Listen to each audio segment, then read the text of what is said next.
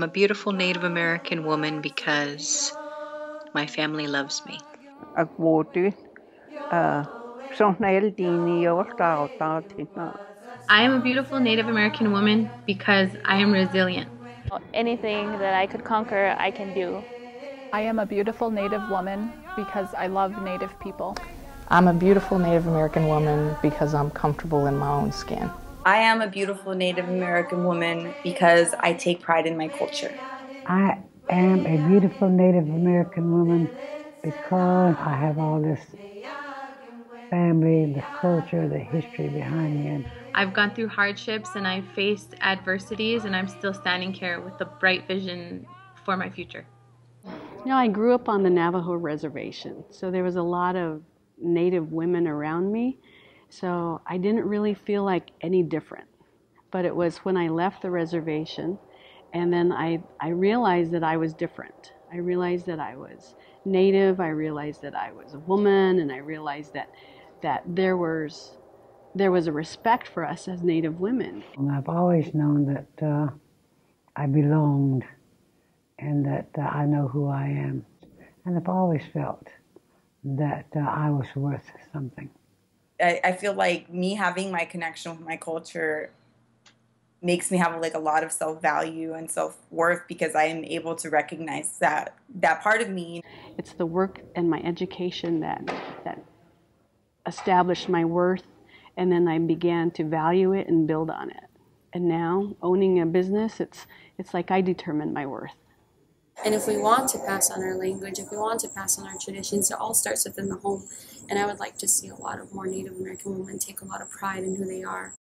We have to remember that we were created in beauty. We were created in light and love, and each one of us has a very unique gift to offer the world, and we just have to tap into what that is. We're needed. But I also think this piece about not only being able to give love and give care, but to find those moments to receive it is really critical. When I think about what young women need, what I needed, what I know my children are going to need, is that sometimes it's going to take us to ask for that help, to give that call to somebody when you're in those times of darkness.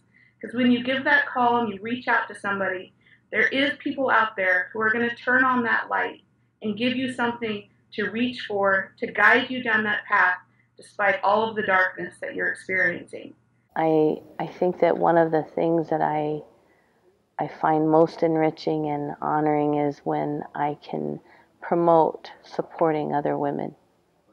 It's really important that we value each other and that we don't try to bring each other down because we look different or because somebody's living a different lifestyle than us. It's really important that, we include every single person, every single woman, and every single young girl and kind of bring them up and uplift them and let them know just how important they are.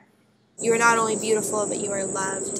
And you may not know me or know somebody else, but one day you'll realize that there are people out there that love you unconditionally and will do anything to help you get to where you want to be.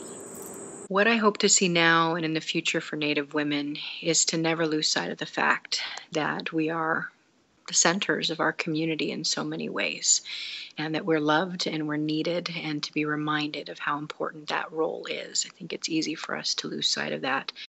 We have to understand that our roles are very sacred and our lives deserve to be treated as such. I hope that there's many more opportunities, particularly in our own tribal governments, for women to take leadership roles. In families and culturally, it's a given, but I would like to see more and more young women empowered early to take a stand in their communities.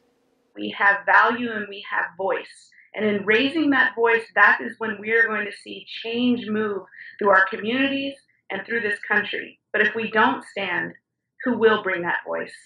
I hope to see in the future for Native women more empowerment, more feminism, and more equality within our communities and within leadership. What I hope to see now are more Native American women acknowledging that they can go to school and become professionals within their communities, I hope to see us working more together, working in unity and collaborating with each other. I hope to see them learning their languages and practicing their cultural ways of life and passing them on to all ages of people within their communities. I think that society sets certain standards of beauty for women. And if you don't meet those standards, it's like you're not enough. You're not pretty enough. You're not skinny enough. You're too skinny. And the same is true for Native women, because people already have this image in their mind of what a Native woman should look like according to stereotypes. And then it just becomes this never-ending cycle of disappointment, of not meeting these standards and expectations. And so it becomes really difficult to love yourself and to be kind to yourself and to really create your own identity.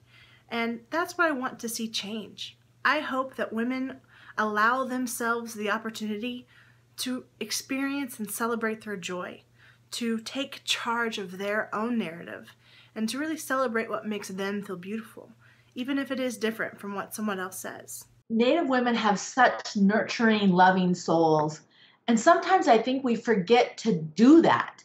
And so what I want to see for Native women is to be able to find their self-power by loving themselves and then sharing that love with others. I think that Native women in particular need to know